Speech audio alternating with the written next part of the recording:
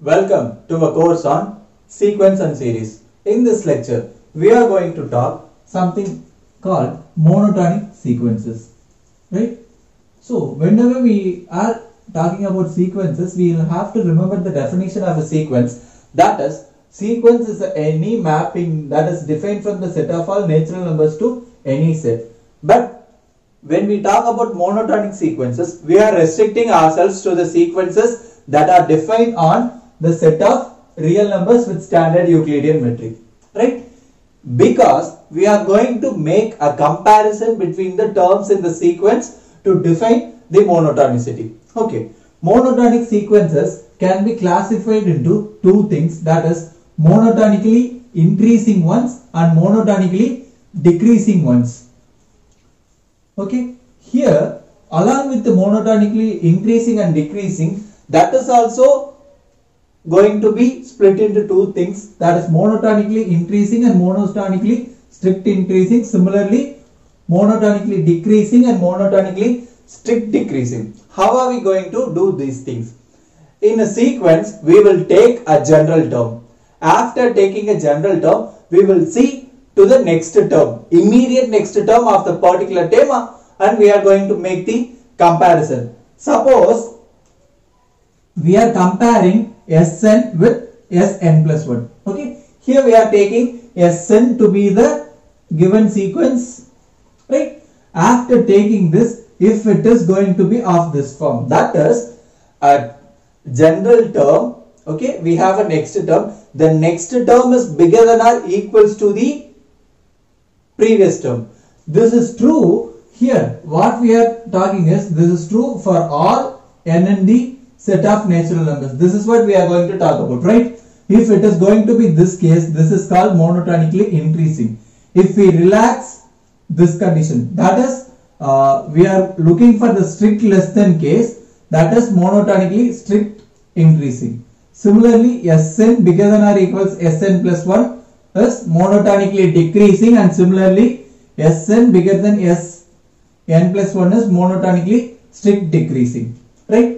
Whenever we are looking for, whenever we are asked to check a particular sequence is monotonically increasing or decreasing, we have to make use of these definitions to check. This may be put in another form, that okay, this may also be written as Sn plus 1 minus Sn is bigger than or equals 0, right? From this we get this. Okay. Similarly, this is Sn plus 1 minus Sn bigger than 0, and this is Sn plus 1 minus Sn is smaller than or equals 0, and this is Sn plus 1 minus Sn is smaller than 0. Right? Now, if you define some constant sequence, okay, this is true for all n and n. Okay, we have a constant sequence. This is monotonically increasing or decreasing. Here, whatever Sn value is k, right? Sn plus 1 is also k. So, you may write Sn smaller than or equals Sn plus 1 as well as Sn bigger than or equals Sn plus 1. The equality is going to be true for all the values of n, and hence the constant sequence comes under both the categories, that is monotonically increasing and monotonically decreasing, right? Now, let me define Sn is equal to 1 minus 1 upon n. Right? Let us see whether this is monotonically increasing or decreasing. For which, let me consider Sn plus 1, which is 1 minus 1 upon n plus 1.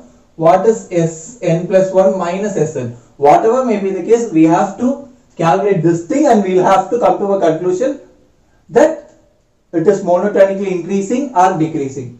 This is going to be 1 minus 1 upon n plus 1 minus 1 minus 1 upon n. So, when you do it, 1 gets cancelled, so you have 1 upon n minus 1 upon n plus 1, and this is n plus 1 minus n upon n times of n plus 1, and finally you are going to have n into n plus 1. In the denominator, in the numerator you have 1. Okay, this is a positive quantity or negative quantity or non-negative or non-positive, that we have to check. Okay, here n is any natural number, which means your denominator part is always positive, right? Okay. Do we have any possible values of n for which this quantity becomes 0? We may say when n approaches infinity, this approaches 0. Right? Here, you might have noticed I said n approaches infinity, not n attaining infinity. Okay? Infinity can never be attained. We say n approaches infinity. So the approaching is different from attaining. Okay? When your n attains infinity, this quantity attains 0. Whereas your n is approaching infinity only, and hence this approaches 0 and this never 0. Right? So this quantity is always a positive quantity. And what we have proved? We have proved Sn plus 1 minus Sn is positive, and hence Sn is monotonically increasing one. Right? Suppose I take Sn to be 1 plus 1 upon n. Okay? What is my Sn plus 1? This becomes like this. Right? And what is going to happen here? These changes will happen, and hence you will have n plus 1 minus n. So it will be n minus of n plus 1. So what are you going to have? Minus 1 upon n times of n plus 1, and your denominator is always positive, and hence what are you going to get? This quantity is always smaller than 0. Hence your Sn is monotonically decreasing. Right? If you want few more examples for monotonically increasing, you may define the identical mapping that turns to be a monotonically increasing one, and Sn is equal to n square plus some constant k. And these are few examples of monotonically increasing. And similarly for monotonically decreasing, you may have Sn to be minus n, Sn to be minus n square plus k. And these are some examples of monotonically decreasing sequence. Let us now see a theorem which is going to relate monotonically sequences with convergent sequences, and when can we say a monotonically sequence converge or not. In this theorem, we are going to study when a monotonic sequence converges. Right? Here, a monotonic sequence will be a convergent one if and only if it is bounded. Right? Here, in the statement, you have to notice one thing very clearly. Okay?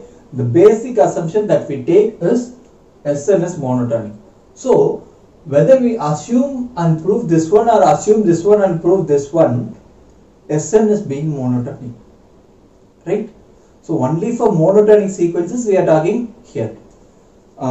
First, let me, what is given? Given Sn is monotonic.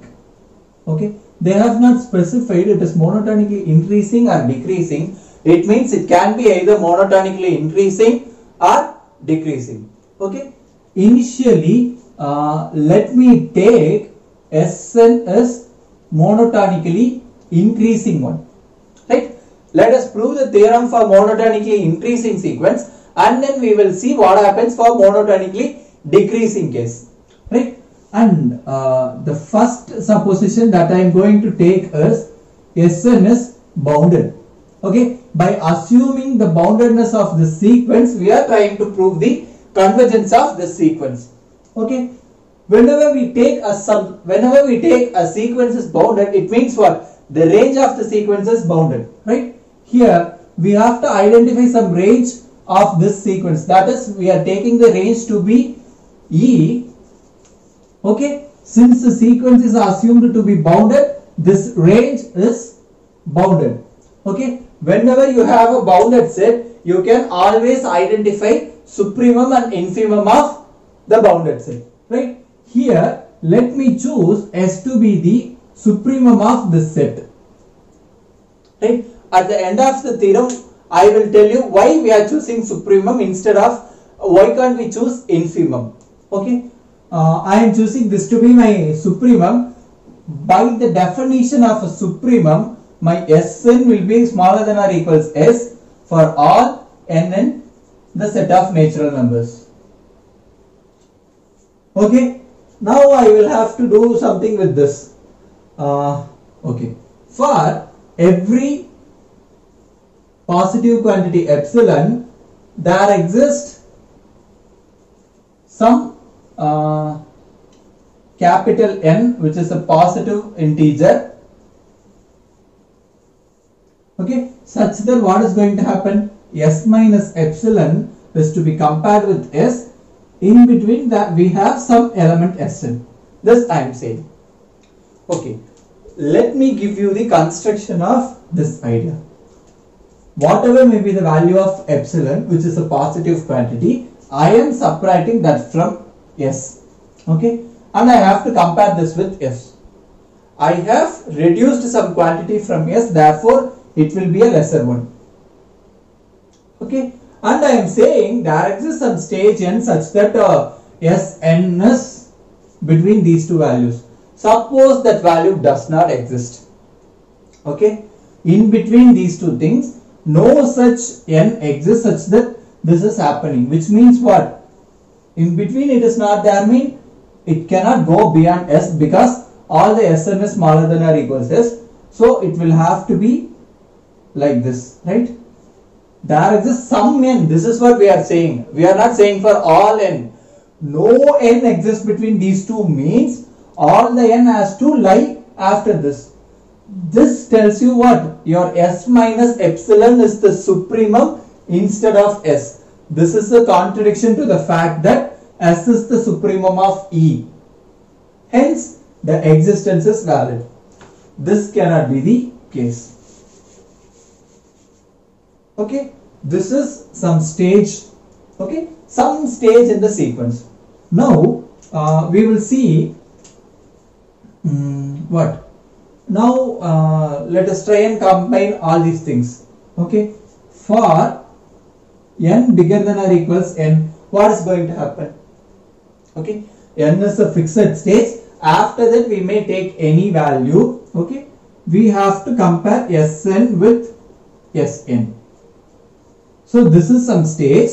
We are taking some element after that stage. So this is going to be the case because of the monotonic increasing. Okay, this we have written from the definition of a monotonic increasing. Now we will have to combine these three things. Hence, what are we going to have? S minus epsilon is less than Sn, which is less than or equals Sn, which is less than or equals S.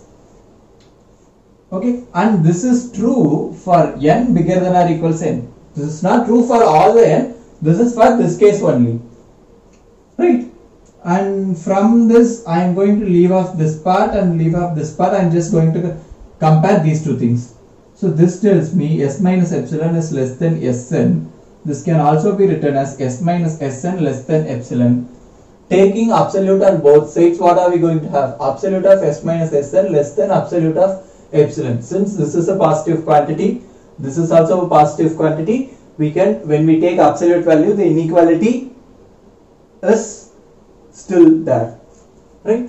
And using the symmetry, we may write Sn minus S less than epsilon. This is a positive quantity. When we invert it, it may be a negative quantity as well. In order to have it as a positive quantity, we are writing this way. And what is Sn here? It is a monotonic sequence, right? Monotonic sequences are defined in the set of real numbers, and in the set of real numbers, the metric is a standard Euclidean metric. So, this proves what? Your Sn converges to S, right? So, we have assumed Sn is a monotonic increasing sequence with that basic assumption.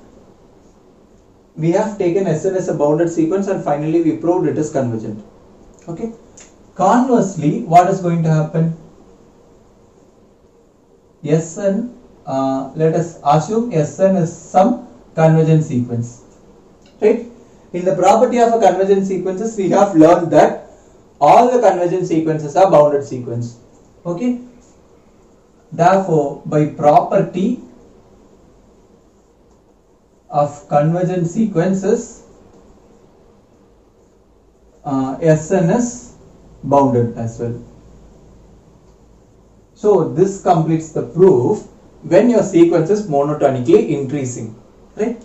Now we will have to see what is going to happen when the sequence is monotonically decreasing. Before that, let me give you here while saying this, I have said why we have not chosen infimum, right? Let me answer this and tell you what is going to happen when the case is monotonically decreasing. Okay. Monotonic increasing means S1 will have to be smaller than or equals S2, will have to be smaller than or equals S3, and it is going this way, right? And we have identified S to be the supremum of E. So all these things will be like this, right? Here, can you identify what is the infimum? Of course, it is going to be S1. All the entries in the sequence are smaller than or equals this S1, and hence this will serve as the infimum, right? If we choose infimum, that is the first element of the sequence, and hence it is difficult for us to talk about the convergence with the help of S1. To be frank, we cannot talk about the convergence with the help of S1 unless it is a constant sequence, right? Similarly, monotonic decreasing sequences are of the form S1 bigger than or equals S2 bigger than or equals S3, and it will go this way, right? Here, what is S1? S1 is the first element in the sequence, that is for sure, and hence it is going to be the supremum. And if you assume the boundedness of this sequence, the supremum and the infimum has to exist for the range, and hence we must have some infimum here, right? So when you assume your sequence is monotonic decreasing, you have to choose infimum and you have to do all these things, right? And that tells you your monotonic decreasing sequences are also convergent whenever your sequence is bounded one, right? And here we have also done something, monotonic increasing sequence, okay, plus if it has the boundedness, it converges to its supremum, right? Monotonic decreasing sequence, if it has boundedness, it converges to its infimum. When we don't have that boundedness, what happens, right? Monotonic increasing plus unbounded. Here, from the definition of a monotonic increasing and decreasing itself, what we have seen is that monotonic increasing sequences are generally bounded below sequences, right? So whenever we talk about the boundedness of a monotonic increasing sequence, we always look for the upper bounds and its supremum, right? When we have unboundedness, the supremum is going to be infinity. When the limit is infinity, we say it diverges to infinity, right? Similarly, monotonic decreasing sequences are bounded above sequences by the definition, and hence if it is unbounded means it diverges to minus infinity. So from this you may have noticed that monotonic sequences never oscillates, right? It is either converges to its supremum or infimum based on whether it is monotonically increasing or decreasing. If they are not bounded, they diverge. They never oscillate. Thank you for watching.